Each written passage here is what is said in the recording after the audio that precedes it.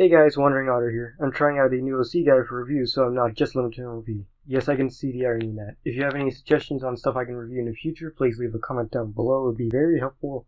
Thank you very much. Now it's time for ponies! Wait, it's a school episode? Son of a...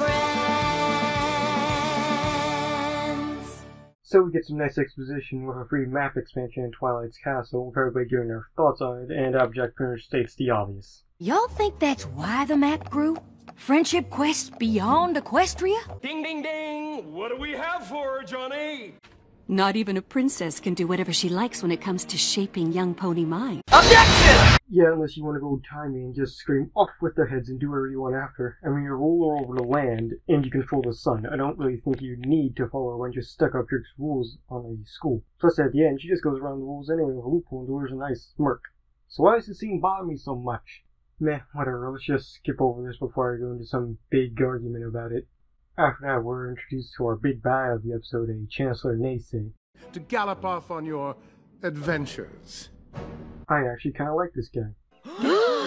You what? Don't get me wrong, he's a big butt, he's racist, close-minded, and a jerk. But come on, his magic's cool, he's got a nice design, he's got a neat attitude, he doesn't take bullcrap from others, and he can be a good enough villain for this season finale or maybe the next one. Plus, he's voiced by Rachel Marsh. Most of you might recognize him from, say, Pinky and the Brain. He voices the Brain, but I recognize him from Shaolin Showdown and Smash of Fun. So Chancellor Daze is more like the guy I'd like to see get a beat down, and I love that about it. And by the power of my bad transitioning skills, I give you my favorite part of this episode.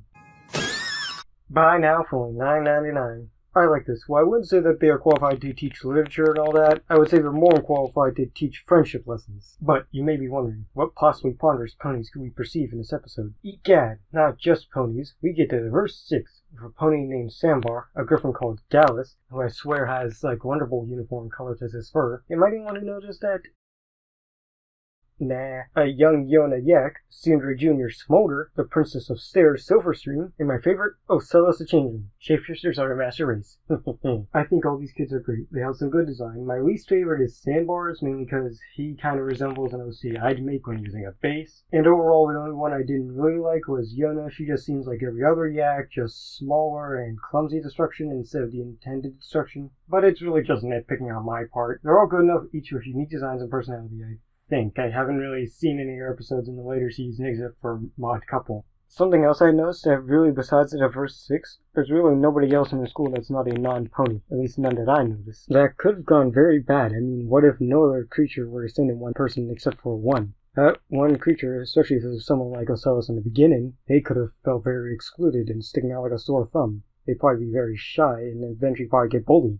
I understand it's probably baby steps, which is a good thing. You don't want to toss yourself in the deep end without knowing how to swim. But I think 2 of each species would have been much better than just 1, and then the rest would be ponies. So I've sort of jumped around enough, I might as well summarize what I think. Sorry, once I get into more of a habit of this stuff, I'll be more organized with my thoughts on the reviews. Anyway, the song is boring to me mainly because I hate school and I've listened to tons of MLP music when I'm doing art, so I guess I'm kind of desensitized to it. Naysay from start to finish is a love-to-hate guy. I can't wait to see him getting hooked in the face. Main 6 are enjoyable as usual, except for Twilight's freakout part. I found it kind of lackluster compared to the others. The diverse 6 are all good, with some faults and some positives, so well balanced to me. Spike is best me dragon, I hear he gets wings in this season, so I'm looking forward to that episode. Anyway, that's pretty much all I got to say for this episode. I hope you guys liked it. It was a pretty good episode to me. It was definitely up there for a season starter. My friend who helped me make the script and stuff was my Dolly from Amino. She has her own little YouTube. I'll put a little link in the description for you if you want to check her out. She makes like speed draws and stuff, and I hear she's going to be making a special, so something to look forward to.